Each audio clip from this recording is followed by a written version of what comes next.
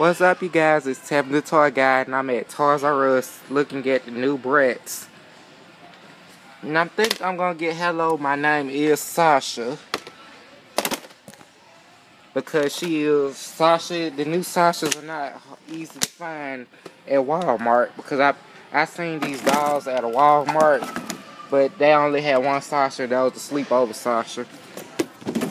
And I'm also getting this Cabbage Patch, because this is on clearance for $17.98, and this is the one of the Twinkle Toes ones I've been trying to get since last year.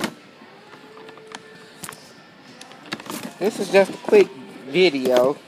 This is all I might get because I'm trying to buy clothes because it's tax-free weekend here in Birmingham. And I definitely need some new shoes.